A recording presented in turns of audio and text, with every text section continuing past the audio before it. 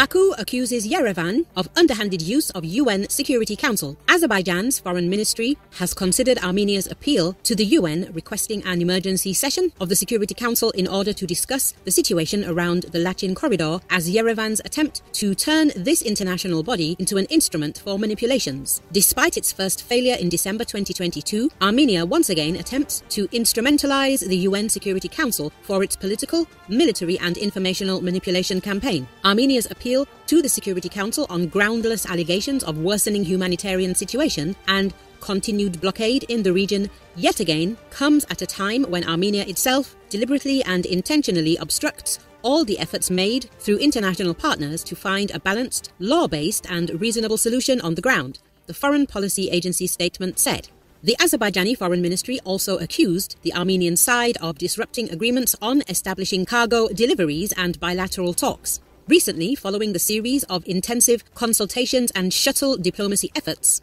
agreement was finally reached with respect to delivery of humanitarian cargo to the Karabakh region through various routes, as well as the organization of the meeting between the special representative of Azerbaijan and representatives of local Armenian residents. Regrettably, on August 5, 2023, Armenia, through its illegally installed puppet regime, backstepped from both agreements at a last moment by introducing politically motivated and illegitimate preconditions and various pretexts, the statement emphasized. According to the document, had Armenia and its subordinate illegal structure honored the agreement, the situation would have been solved in early August, providing a reasonable framework for the delivery of humanitarian cargo to the residents of the Karabakh region and facilitation of routes for the passage of persons, goods and vehicles. The statement notes that despite intensive interaction between Azerbaijan, Russia, the US, the EU and the International Committee of the Red Cross in order to find a way out of this situation, Armenia is deliberately obstructing diplomatic efforts.